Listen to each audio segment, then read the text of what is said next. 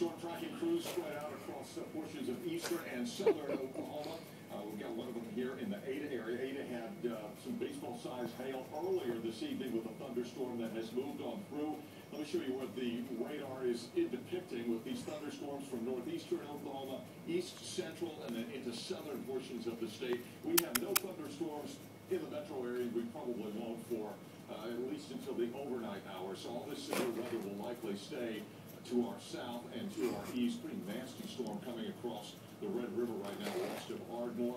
Let's start a little closer to I-40. This is going to be from Henrietta, so east of Oklahoma City, south of Okemah. Heavier thunderstorms moving through Holdenville. This storm that's coming through Holdenville has had a history of producing baseball-sized hail and moving off to the northeast at some 40 miles per hour. So very large hail. Those are not yours, Fran. Continue to move through Hughes County, affecting Holdenville down through Calvin, although fairly significant hail core just west of Holdenville at this time. Also, thunderstorms now redeveloping or new development from Seminole down to Asher to